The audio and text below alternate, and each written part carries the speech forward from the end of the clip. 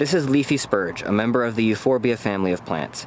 It is native to Africa and has become a highly invasive species in the northern and central United States. It is a perennial plant which blooms from early spring to late summer.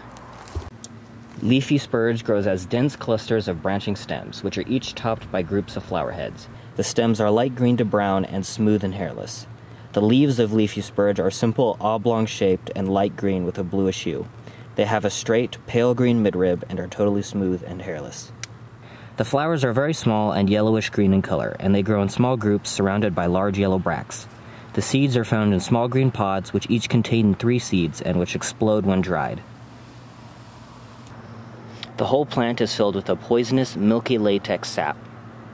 The roots of Leafy Spurge are very dense, extensive branching groups which contain buds that send up new shoots above ground.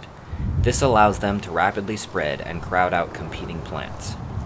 Leafy Spurge is adaptable and is capable of growing in a variety of sun and moisture levels.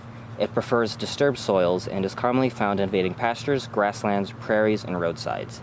Euphorbia is a very large and varied genus with a few other invasive species in North America, but E. esula remains distinct from these other species.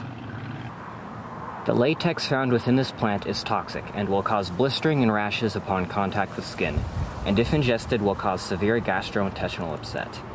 This plant is extremely invasive and causes great damage to both natural ecosystems and agriculture, as it overtakes many other plants and is toxic to most livestock.